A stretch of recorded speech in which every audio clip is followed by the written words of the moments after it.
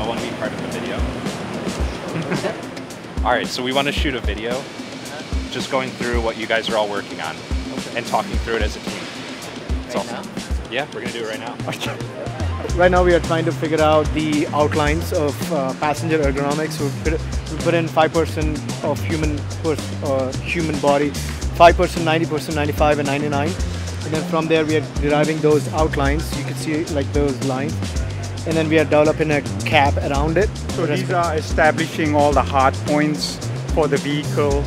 We also need to do a benchmark to see who our competitors are and what kind of clearances and hard points they have.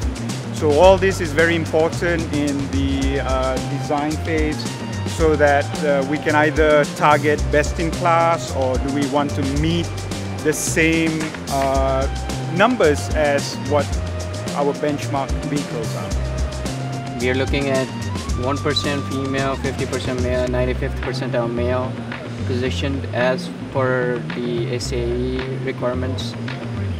This is with the this is for the front seats. We are still working on the rear seats, and we are looking at the seats with the steering wheel position, clearances for that, clearances for crash conditions and all that.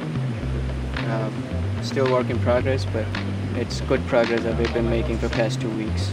So we basically take this package model, and as this develops, we can really define where all the different components go in the vehicle and how the actual occupant needs to interact.